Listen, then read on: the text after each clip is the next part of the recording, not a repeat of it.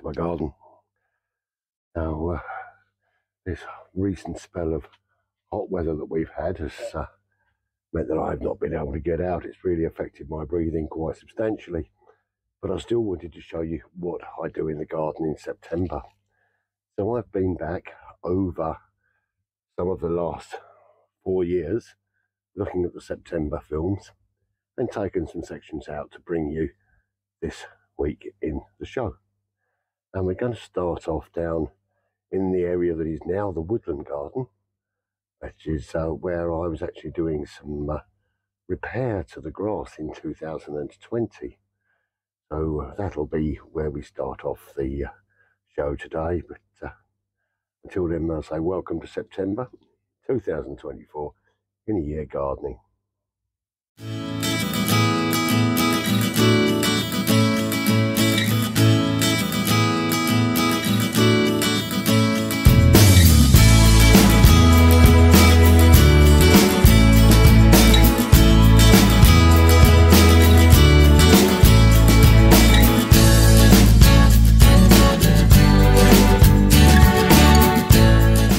Well, over the course of this summer, this grass has taken a real bashing with all of the construction work and the rebuilding that I've been doing in the garden.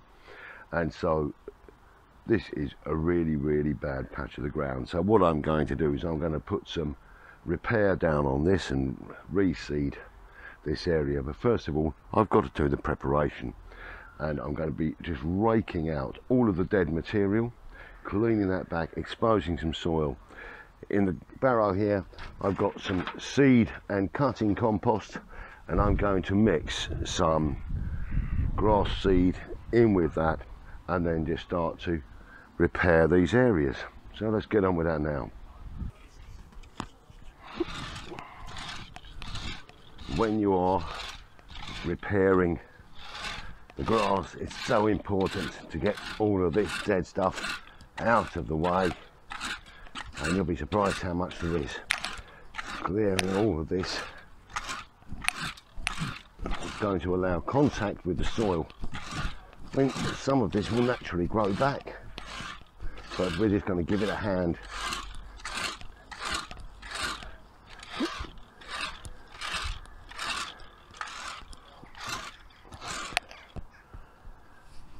Just got to take all of this off of here.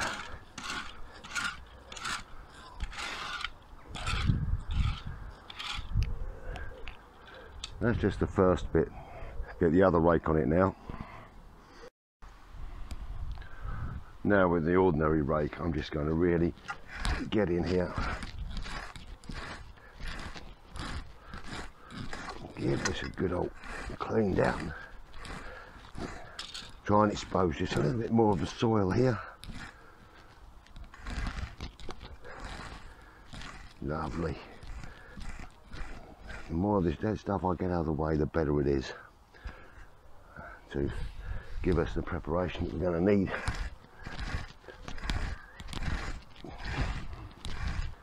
And that's, as I say, it's really surprising the amount you can take off of here. That's going to be good enough for what I need to do. Well, I've got my seed here, and all I'm going to do is just really sprinkle this. It's got a little sprinkler here. I'm going to sprinkle this into this compost and keep mixing it. And so I'm actually overseeding this because some of this is a lawn feed as well that's mixed into this little container, and we can keep going in here, keep mixing it all up. And basically I will put the whole box in here. It's nicely spread out.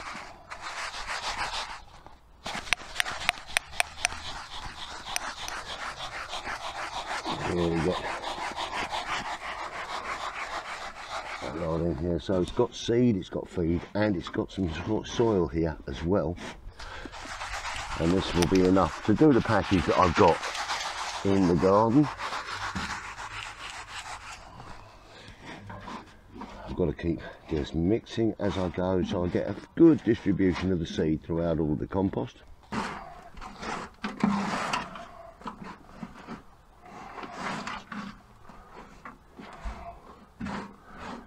Well, there we have our mix, and so I'm just going to start now. Just move up here, and I'm just going to take it a handful at a time and work that down into the ground here. Because it's got some compost mixed in with the seed, it's going to give it a nice bed. Now when I water this, I'm actually going to bed it down into the ground so we don't have any raised areas, but I'm also tamping it as I go. And I'm going to bring this right the way down here.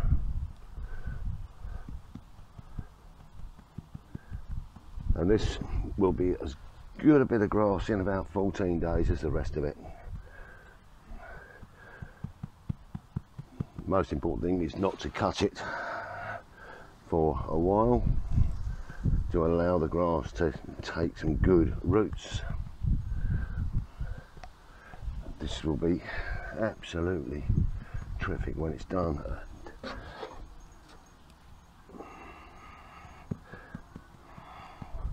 Just be nice for having our late summer picnics on in the garden.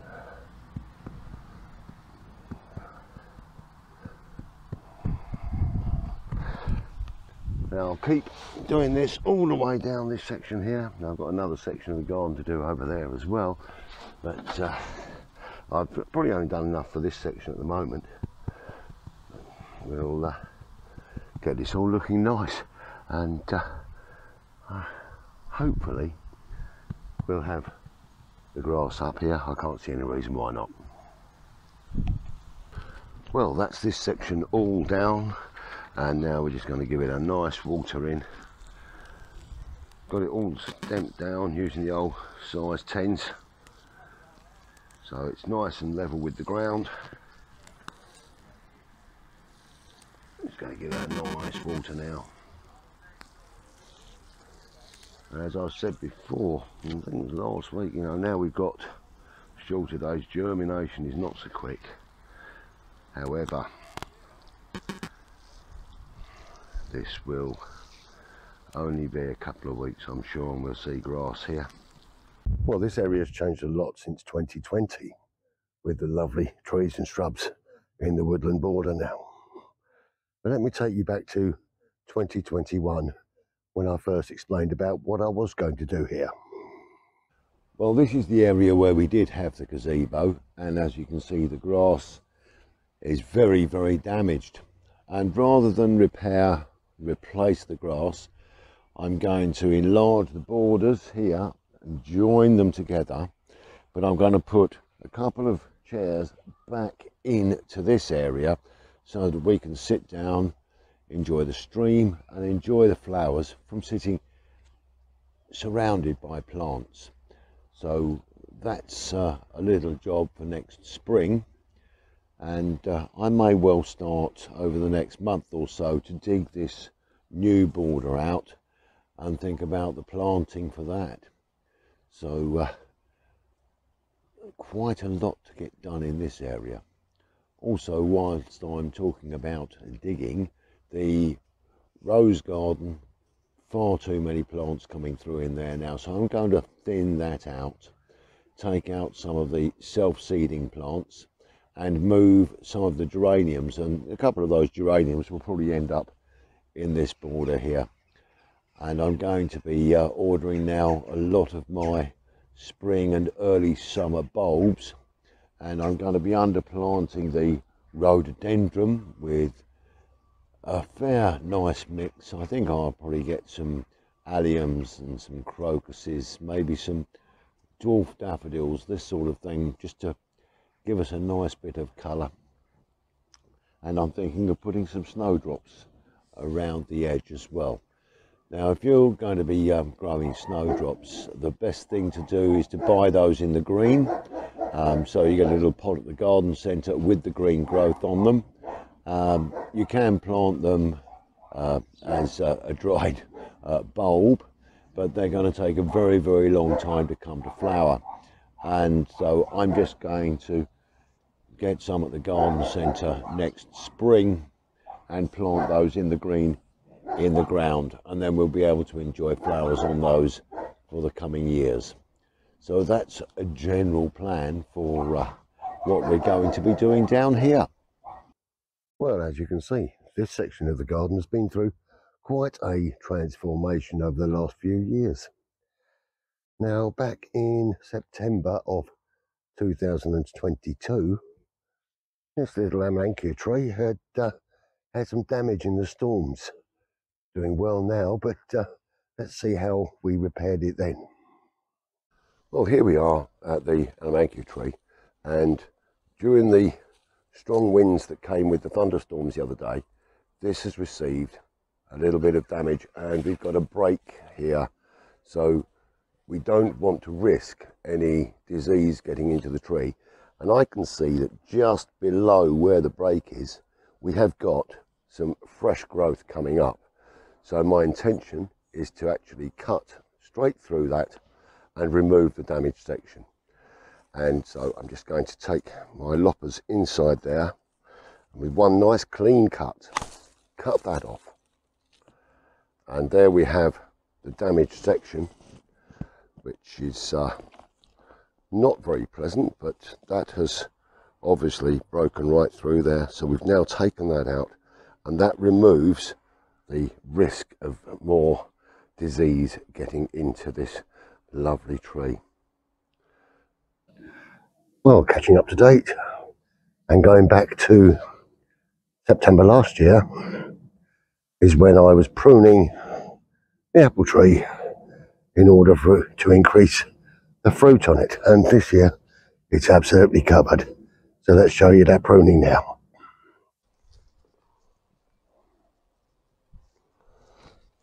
All the apples are not quite ready to pick yet. Just needs to give it a gentle twist and it should come off in your hand, but they're not quite ready yet. Hopefully in the next 7 to 10 days they will be. However, the tree is ready for a little bit of cutting and tidying back to control the height, and this particular branch here is going far too high.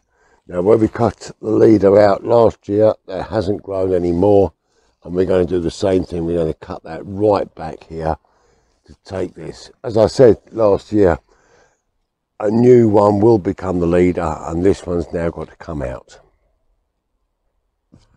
Well, it's quite unbelievable really, but this has grown nearly 2 meters up into the air, so I've got to be careful taking this one out, but it's got to come out nice and close to the bottom. So we're going to take this out, and I'll watch my head so it doesn't fall on me. Ooh, it can fall on anyone else, but not on me. And that's taken that one nicely out. We'll just have a look around here.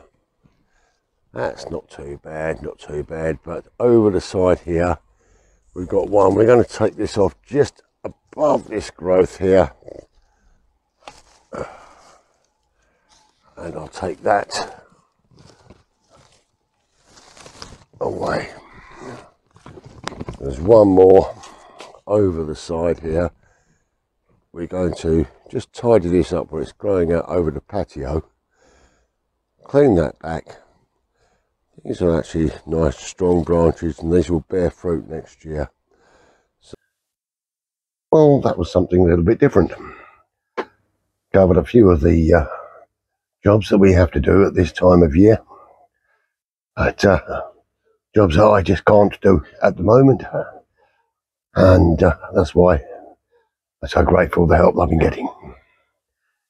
So there are a few things I've got planned for the next show, and one of which, the wishing well I have in the front garden, unfortunately that has got to come down and be replaced because it's starting to rot, and so I'll show you the lovely ornament that I've got to replace that.